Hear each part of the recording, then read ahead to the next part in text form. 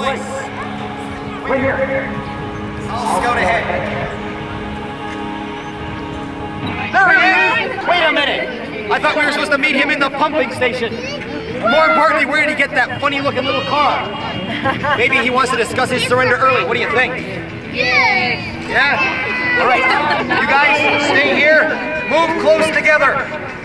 Okay. Wait here. You might want to move back, people. Excuse me, ma'am. We're out of the danger area. We have no idea what to do.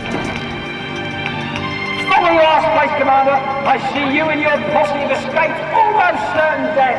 Well done. Do you like the transportation? I just stole it. I have to get in as much evil activity as I can because I think my evil days are numbered. I have your note, Whiffle.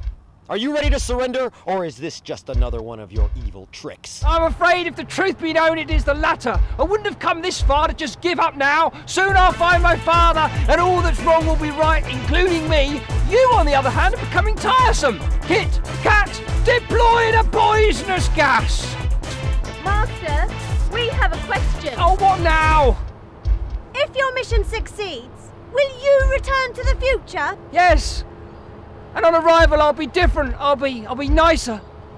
Question, will we return with you? Of course you will. Why wouldn't you? You two, you're like children to me. Now enough of this nonsense. Deploy the poisonous gas. And could you die this time? Because I've got a schedule and I'm starting to run behind. Oh, this is obvious. I'll just do it myself.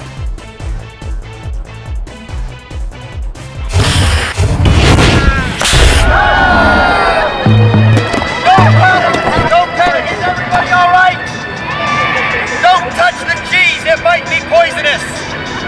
Now wait a minute. He's ignited some sort of invisible gas. Now, I'm familiar with this type of gas.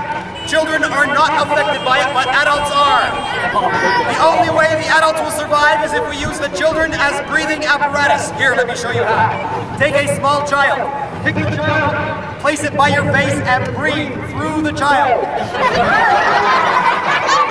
Quickly, adults, put on your breathing apparatus. We don't have a moment to lose.